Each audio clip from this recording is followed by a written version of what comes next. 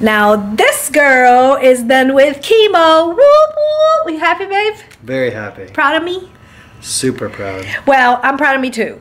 It was a little bit of a long day. We had a few complications. This 6th round is probably going to be a little brutal, but I'm ready for it. I am done with the chemo. I still have a few things to do ahead of me, but I'm celebrating milestones. I just wanted to shoot a quick video to update you on what's going on. There's a few videos from a party that we had last week with my girlfriends to a wig shop that I'm still going to post.